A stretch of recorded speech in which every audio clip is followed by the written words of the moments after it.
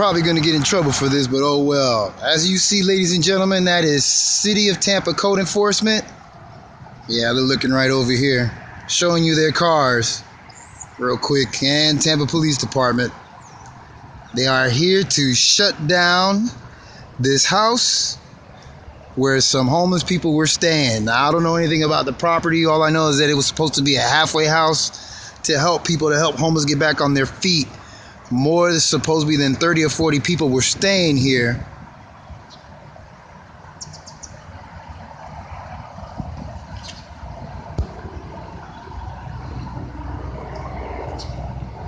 I see them trying to approach me. Oh, I guess not. Put you on camera on blast just so you know. Got scared for a minute there, folks. Because a lot of this has to do with New Order. Yes, New World Order. And what's going on with the homeless, Walmart, that's some old deeper side of the things to come.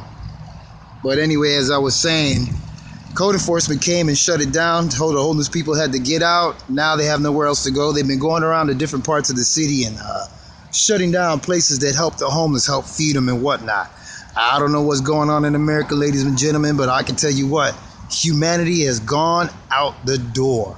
It's bad enough people walk by these guys, man, every day and don't really help them out, give them change, maybe something to eat, some clothes or something.